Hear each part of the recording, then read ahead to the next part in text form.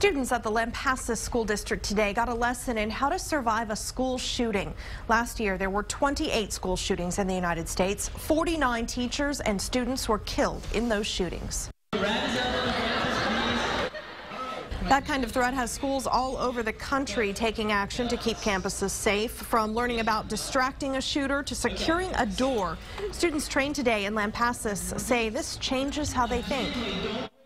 It's probably going to make me a lot more observant, sit there, when I'm bored in class after a test, daydreaming, I can look at it and go, oh, I guess I could do that to barricade the door, or, I could use this as a distraction. We are trying to let these kids realize that this is a possibility. As much as, you always hear, that, oh, this could never happen here, this could never happen here. I guarantee you there's many people in those schools where school shootings happen that said that also.